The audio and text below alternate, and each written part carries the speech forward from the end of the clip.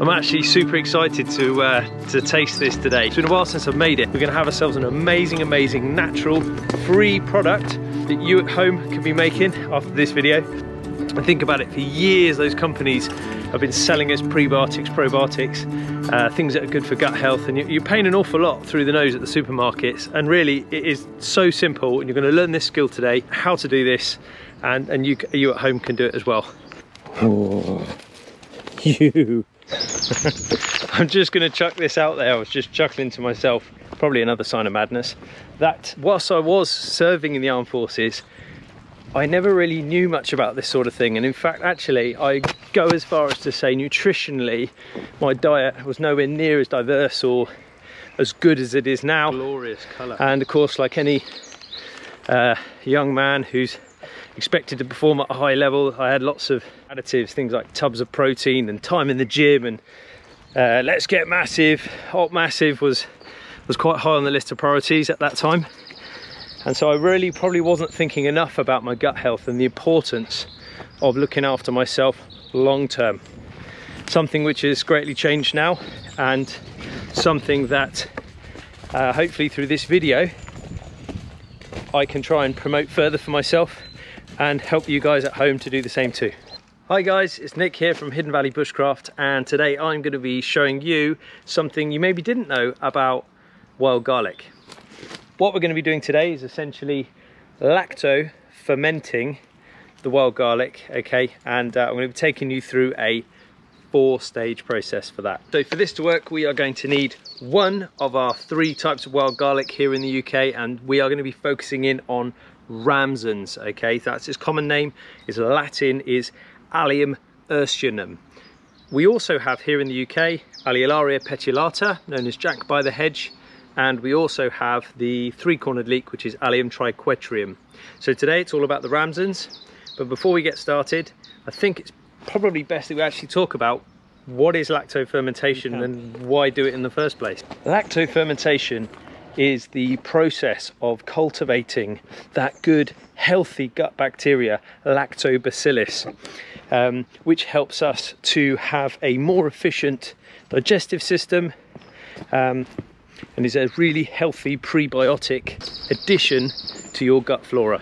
It's the very same bacteria we find in sauerkraut and in kimchi, and it's realistically probably something that we should all be ingesting a little bit more of. After all, healthy gut, healthy body, healthy mind. Here he come. Oh, you. Oh. Can we jump it?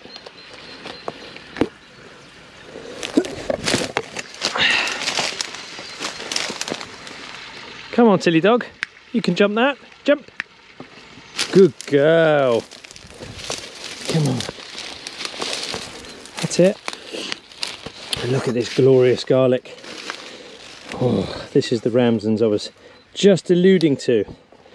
This lovely flat-bladed, quite soft leaf here with, you hold it up to the light. You can see when I give it that rub test, almost goes translucent there, and that smell and aroma of garlic is very, very telling straight away. Guys, be sure to check out our other video on wild garlic, as we talk about solely this type of wild garlic, identifying it, how to find it, and some of its other medicinal benefits. Today I'm about to go ahead and collect whole swathes of this stuff from on this side of the untouched riverbank, and then we're going to take it back up to the main camp. So I've got a little foraging pouch on the side of me today, you can see, and inside I've got a Ziploc bag. Now the Ziploc bag is going to help this stay nice and fresh, okay, and I'm just going to pop that inside as a liner for the inside of my little foraging pouch. It's quite a simple idea. All I'm going to do is open up the lip, place my hand inside, and then fold the lip over the edge of the bag, like so, okay. And then I shouldn't have too many problems filling this bag. And things I'm looking for are any impurities on the leaves. Okay, when I'm picking these things, I want to break them. I want to break the stem off or slice the stem if I've got my knife on me. Grab these nice and low and slice the stems. Now be sure what you're picking is just wild garlic. And again, in our other video, I will have spoken about some of the other variants, that the lookalikes that are out there. And in fact, I can see one not too far away from me. Okay, and it's just here. Okay, and this is Arum Immaculatum. We're going to go ahead and fill my little foraging pouch up with wild garlic. Okay, that's literally now going to go my pouch like so, until I've filled up the whole pouch. I think that's as much as this bag is going to hold. So now I'm going to head back up to the camp. We're going to get the fire up and going proper. We're going to get the kettle on, because of course we're going to need to boil water to sterilize our container for this stuff to go into and the next part of the process. So let's have a quick chat about how it works.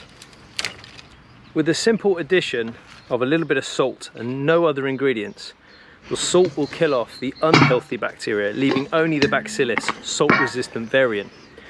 This then, as it ferments, turns the sugars into lactic acid, which is a natural preservative, and helps to just continue to multiply that bacillus. You end up with a product that's getting stronger and stronger and better at doing what it does.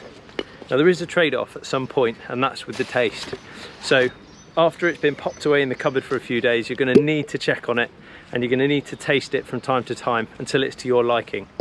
And once you've gone ahead and done that, absolutely go for it. Get it in every type of food you're eating and really enjoy it, because it's such a simple thing to be able to do. So you're going to need to sterilize the jar. So make sure you've got a kettle of good hot water on the standby. Boiling water is one of the best ways to sterilize things. Just let that cool for a second, it's getting bananas. Then take all the wild garlic in your pocket. Nice big healthy bag.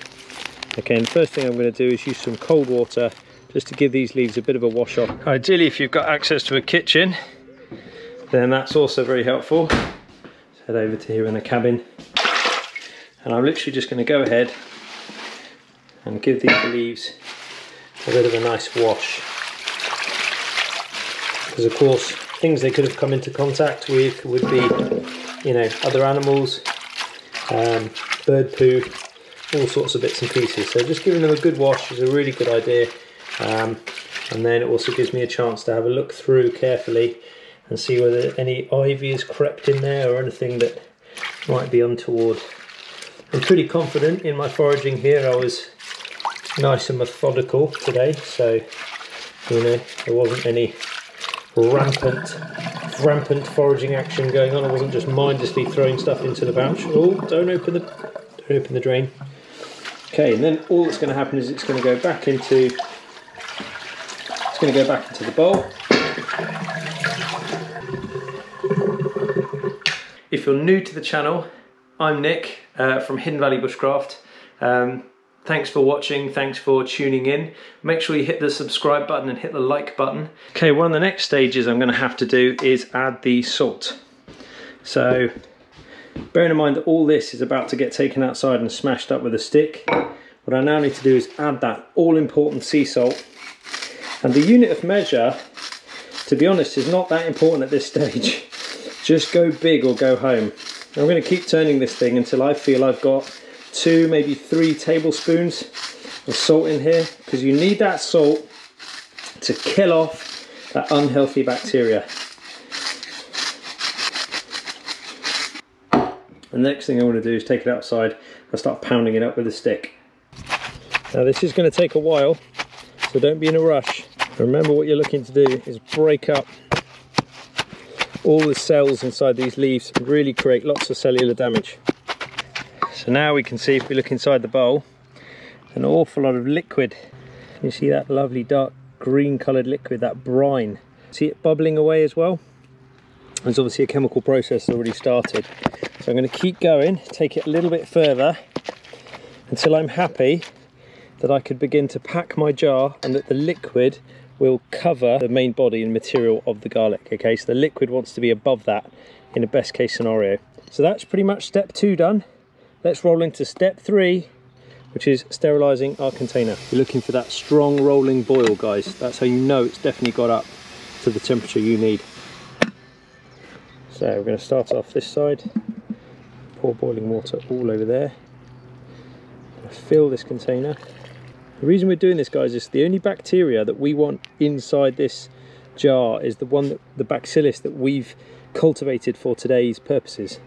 Okay, I'm going to go ahead and very carefully lift the lip and tip that away like that, and then you're going to need something like a spoon or a scoop to get all of this into here. There we go, just encourage it in. Okay, and you want to pack this in as tightly as you can, guys. What's most important is the liquid. Go ahead and pack this as tightly as you can, and you should be able to see that liquid content coming up the side of the jar there. As I push it down, you can see it smushing away. Get that all inside there, nice. And then see if you can just cover it with the remaining liquid. Bring that up to the top. It's going to give you that lovely seal that you want, that I was talking about. Okay, so we've got as much of the actual material in there as possible, and we've got our sterilised lid. We're going to pop that on there so that hopefully we've got a nice tight seal. Okay, and then that is going to go away in the cupboard for a little while to start fermenting.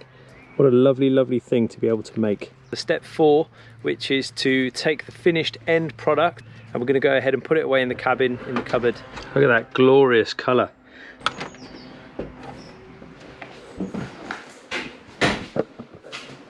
Just going to pop it in the cupboard under the sink. There we go. That's going to live in here in the dark at the temperature of the cabin for the next 3 to 4 days. Here we go. Bit of a mess in here at the moment. Slowly getting there. Here's in that one. Ta-da! Oh, the moment of justice. Is it going to be any good? Am I going to retch and vomit, or will I be all right? Because, of course, remember, this is completely void of any sugar whatsoever. I brought down a little spoon I made a while ago. This is one of my older ones of the designs I make, and that's because this is going to stink of garlic afterwards. So we're going to have a little go here. Oh, now goes without saying it smells very garlicky. Now let's have a little look here. Oh, look at the colour of that liquid.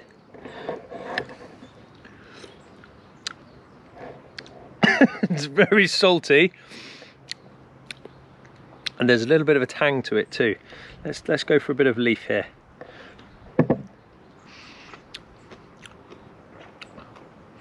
Now remember, this is going to be an additive to your food, not the main show. Obviously it's really, really rich garlic flavour coming through, the oniony side of garlic. And yeah, that is now something that I can take home, because as I said, I don't like mine to be far, far too overpowering and too, I don't know what the word is, fermenty, tangy, almost, well, fermented. I was going to put it back into the cabin. I think I'm going to take it home, and this is going to go into all kinds of pasta dishes. For any of you guys at home trying this today, please, please, please make sure you give us your feedback in the comments box below. That'd be really helpful, as I'd love to hear how your version of this comes out and see what your thinking is on the taste and whether you think it's done any good for you, you know. Remember guys, if you heat this stuff up too far, you're going to kill off that good bacteria that we've been trying to harvest. So point to note, don't stick it in lots of hot food, because it just doesn't work that way. Equally, don't put it in anything that's going to have or add sugar to, because sugar is going to reverse the process and encourage the growth of that bad bacteria in your gut, okay? So what we're trying to do, this is all about gut health. This is all about healthy body, healthy mind. At the end of the day, this is why we're doing this in the first place.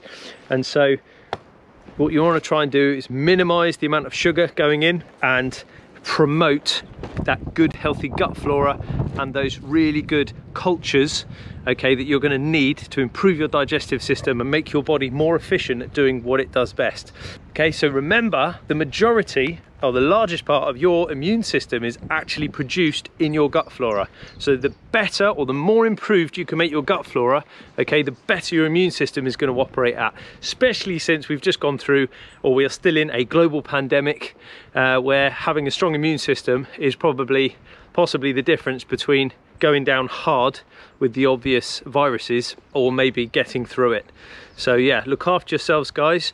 use the outdoors to do so. It's free. Thanks for watching. I'm Nick Goldsmith of Hidden Valley Bushcraft. Okay, and hopefully we're helping you to master the outdoors and ultimately master yourselves. Bye for now. So in the last couple of days, you may also notice I'm sporting a bit of a black eye at the moment.